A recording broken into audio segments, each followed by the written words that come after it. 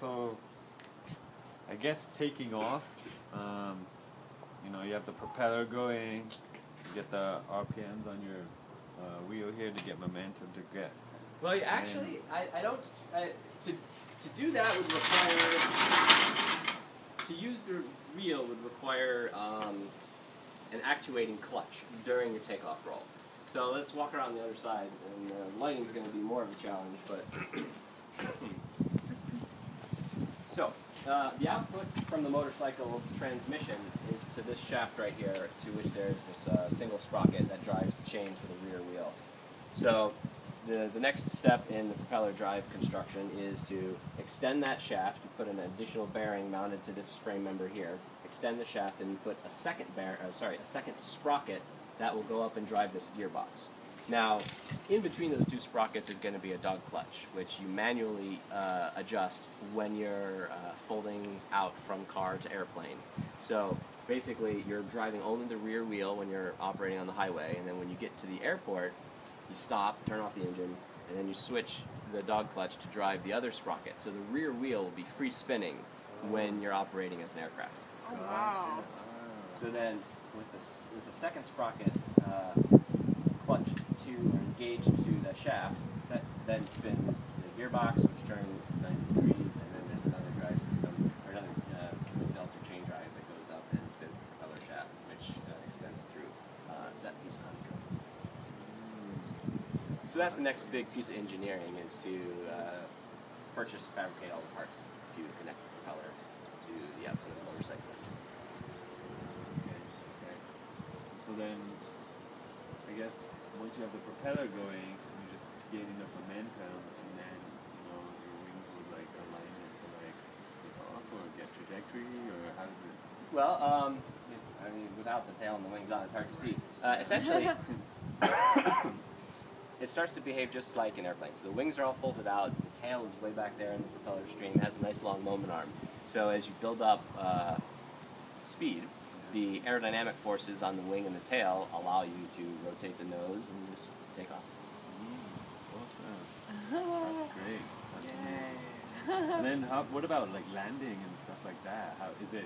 Would you say use the same landing type of scenario? Sure. Traditional plane? Or? Well, ish. So to be clear, this is a vehicle that will only take off and land at an airport. So it doesn't take off and land from the highway. But once you get to the airport, it operates like any other aircraft. So it'll have the same pattern and same approach as a regular aircraft. One of the big differences is you're landing on only one rear wheel. So it's kind of like the reverse of what a typical tricycle aircraft would be. And it's also different than a tail dragger aircraft, which you generally want to land on the front wheels first. So it's a little bit in between the two, and what that means is you will continue to use the ailerons to balance the plane after the rear wheel hits. Now, because the center of gravity is relatively far forward, the nose comes down pretty fast, so you're not maintaining that less stable situation for very long. Oh, cool. Okay. But it's similar to some sailplanes, which have a single main gear. That's a slightly different scenario where they all land on that gear and then they're going so slowly that they just kind of tip over and stop in the grass. And another example would be if you're doing, let's say, a crosswind landing where everything's not 100% square with the wind. Oftentimes in a tricycle gear, airplane to touch down one wheel first. So the landing transient varies from airplane to airplane. This one will be a little bit unique, but not completely out of bounds of things that have occurred in the past. Yeah.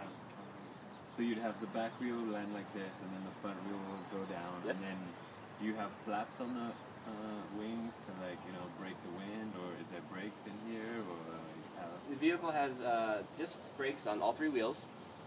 It's a hydraulic in the front, and then a combination of mechanical and then hydraulic in the back. So the stopping on landing will all be done with the brakes. The wing has ailerons for roll control, but there are no flaps, which are considered a high lift device to increase your lift coefficient and decrease your flight speed. The reason we don't have them is we want to save weight, and this type of aircraft doesn't really need them. Right. if we had designed the center of gravity in a different place, we might consider adding them to change the takeoff and landing dynamic. But based on like this design, because we designed from the beginning for no flaps, we don't need them. Gotcha. That's cool. And I think, yeah, 3 disc brakes would, like, you know, definitely. Would you apply them in the same way you would on a like kind of motorcycle, where initially you apply the back brakes, and then as the vehicle slows down, then you apply the front brakes just for that, so it doesn't throw it off balance? It actually works more like a car. So you have a single brake pedal, and it applies braking to all 3 wheels at the same time. What you do is, in the construction phase, you adjust essentially the tension in the rear brake cable, so you get more stopping power, or pardon me, let me rephrase. You lock up the rear wheel before you lock up the front wheel, so that you still maintain steering under heavy braking, so you don't skid in the front. Cool, okay. And you guys have your own pedal system, right? Like, that's what... Well, because the patent pending steering system, which Right. allows you to have all 3 flight controls on a single yoke independently, that means you don't have to have rudder pedals. Right. So the pedal system is very similar to a standard transmission automobile. So we've got gas on the far right, then the brake, and then the clutch pedal. And so that all operates like a standard transmission automobile. And then we've got a hand-operated transmission lever, which is just connected to the motorcycle transmission. So it's 1 down and 5 up. So it's just you push it, or you, like a motorcycle, you just you push, push, push, pull, pull, pull, as opposed to the H. Right. And it's on the left, which is And a little clearly different. labeled, yay. Yeah. For a couple $100, I can get a digital readout that'll tell me what gear I'm in. Right. So at some point that'll probably happen, but in the meantime I'm buying $200 worth of other parts. Fantastic. Yay. So is that a odometer in there, or what type of information do you get off that? Basically, I scavenged as much as was useful off the donor motorcycle. So you'll see mirrors, turn signals, and then essentially the dashboard from the motorcycle. So it's got oil temperature, or is it oil temperature? No, coolant temperature. It's got coolant temperature, got RPMs, miles per hour, the odometer, and whatever other bells and whistles it has for the racing motorcycle that came from the lap times and stuff like that. And I'm essentially using all of the electronics, the stock right from Kawasaki, so I haven't messed with any of the electronics, which is interesting. I gave a talk to a group of Experimental Aircraft Association folks, Chapter 983, in Granbury, Texas, a couple weeks ago, and one of the folks there made a really good suggestion, and that was to get a power commander, which is essentially a modified control computer for the motorcycle engine, and that will allow me, and the big important thing there is to limit the RPM on the engine, because one of the ways we want to use this and have it last longer is to basically throttle limit it so it never goes above 8,000 RPM. It's capable of running at 12,500 RPM, but by reducing the RPMs, the motor will last longer. Wow. Cool. And so I guess on 1 tank of fuel here, how far can you predict like how far you can travel with 1 I tank? was just or- going to ask that. The design is based on a 16-gallon fuel tank. Currently, it's only got a 4 3/4-gallon fuel tank. So with 16 gallons, you can go 300 or 400 miles either on the ground or in the air. Cool. Wow. That's So- great. So you can go from here to Vegas pretty easily. That's really the design point. You have to be able to get from here to Vegas. Exactly. Is that going to be your first test run? Like, No. Yeah, The first test flights will be done probably in the Mojave Desert or. That's where they have a salt lot of flats. those, yeah. It was Yeah. So you want to be doing your flight testing wide open spaces, unpopulated areas, and you, in fact, you're required to do, I think, the first 40 hours, like essentially within glide distance of your home airport or somewhere very close to it. So let's see, maybe the first publicity flight would be to go to Vegas. Right. That would be a great publicity flight. Yeah, absolutely. So how much airtime do you have to have before you can put this on the market? Like, how many hours do you have to have The way I understand Or- it, it's essentially 40 hours. Oh, wow. So basically, once you've gotten the first one through, it's essentially its test out phase. You're allowed to sell kits. Yay! Fantastic. And is there going to be any sort of storage on here, or? Well, okay. So, when it comes to trying to bring something to market, Right. it's a much more difficult Right, than actually getting it. conversation. Yeah, right. Yeah. So, one of the liabilities of this design is it only has one seat. Mm-hmm. Another liability is there really isn't space to put anything. There's no luggage compartment or anything like that. I mean, we could kind of squeeze something in, but it's not going to be anything more than a small suitcase. Right. So that was really not the purpose Right. of this one. Those types of decisions were made early on. Basically, only put in one seat, focus on getting it in the air and getting it functional before worrying about customer type Absolutely. requests. Yeah. It basically keeps the development costs a little bit lower. The two-seater would be bigger, and there are some design aspects of the two-seater that are a little more complicated, more expensive to tackle. Given the fact that this is a self-funded venture, Right. any decisions we could make to keep costs down, we try to keep going that direction. Absolutely.